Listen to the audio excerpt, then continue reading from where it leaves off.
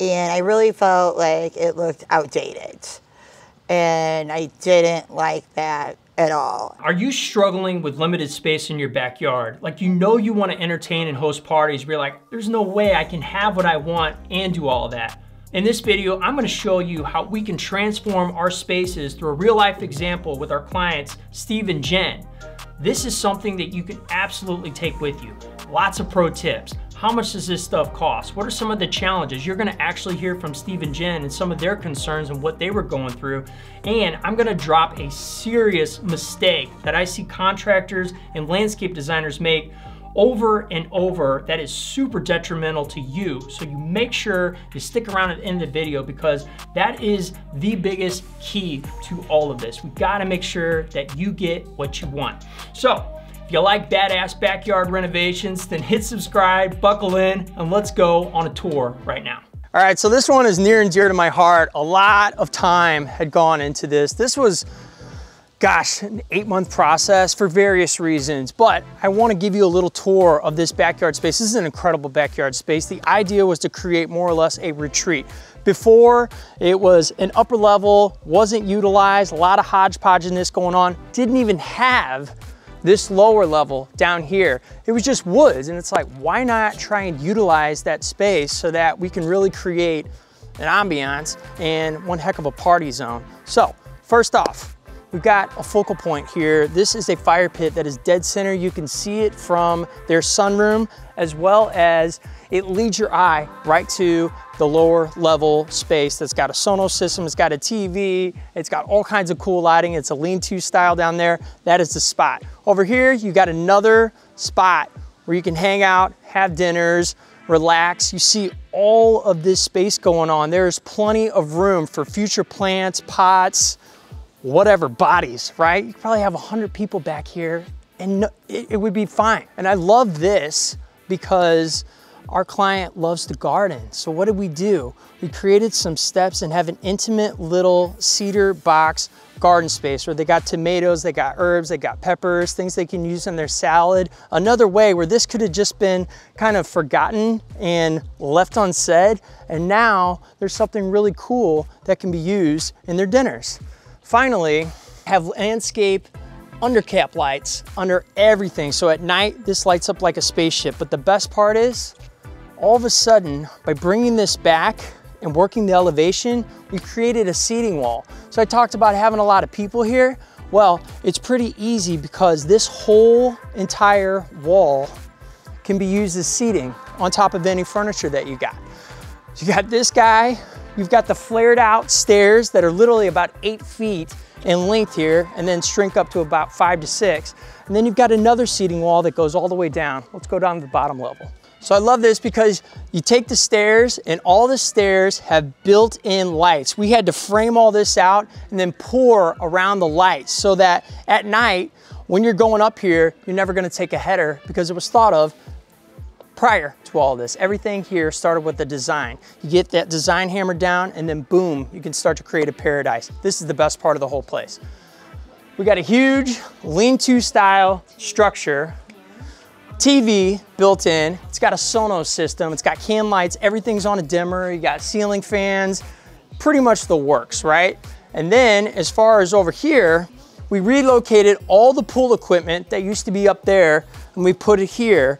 And the final phase of this job that we are working on is we're gonna put some paneling in here, here and here, so you don't see the pool equipment. So everything here was thought of, planned, and became this outdoor paradise. So we were limited on the amount of space we had in the backyard. We had the old pavers, unlevel. They had the paver stones that were, you know, sagging, so you couldn't even keep a table on it. So what we needed was, we knew that we needed concrete, we needed a bigger space. We needed something bigger because we like to entertain, and we have the space now. We went from limited spot to 3 levels of entertainment. We have the top level for games, basketball, ping pong. You know, you can put bag tournaments up there. And we got pool level.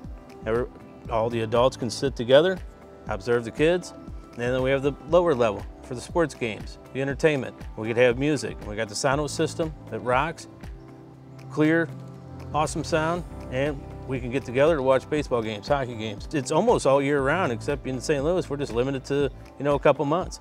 Other than that, we're out here most of the time. So for me, one of the things that I was really struggling with was the actual pool itself. It had the brick around it and they were starting to break from the kids playing. And I really felt like it looked outdated. All of the walls that are around were also out further. So it made it really, not a lot of room for the kids to run around or, do what they wanted to do, as well as for us to play as adults. We also had a fireplace right here.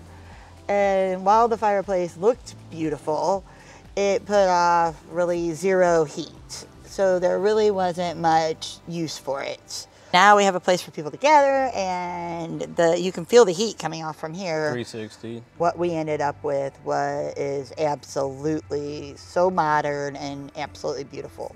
All right, so let's put a bow on this thing. What I want you to learn from Steve and Jen are a few things. First thing is, I absolutely love Jen. She knows what she wants. She knew that her place was outdated. She didn't like this, and she let me know about it.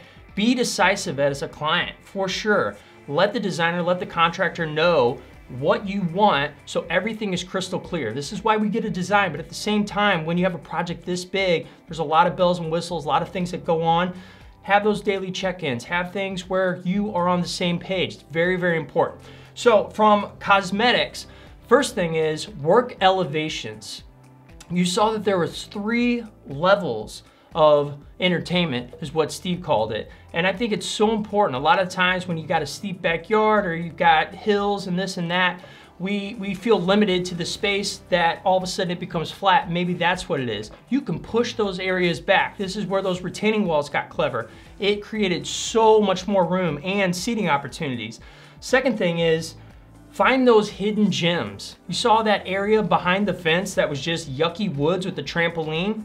Bam! There you go. Look how much room we freed up. And now they have this lower level with an outdoor structure. One thing I will say, make sure you don't have an easement. Get a survey, make sure. We actually had a 10-foot easement on this thing. I had to sit before a board and have all 3 board members pass it and get all 6 utility companies to sign off on it. It took about 8 weeks. We don't talk about things like that, but you need to know that. If we had built that and didn't get clearance, they could just rip that out. Uh-oh. Big problem. That's a no-no. The last thing is, consider a fire pit over a fireplace. Fireplaces are pretty cool looking, but they're not very functional. Jen just said it. They don't put off a lot of heat. Man, are they a big investment. Those things are expensive. Fire pits are so much cheaper. You get 360 around it. They put off the heat. They look awesome. You could even make it into a table like we did. Consider that. But if you want a fireplace, we're gonna get to that in a minute. Okay, how much does this cost?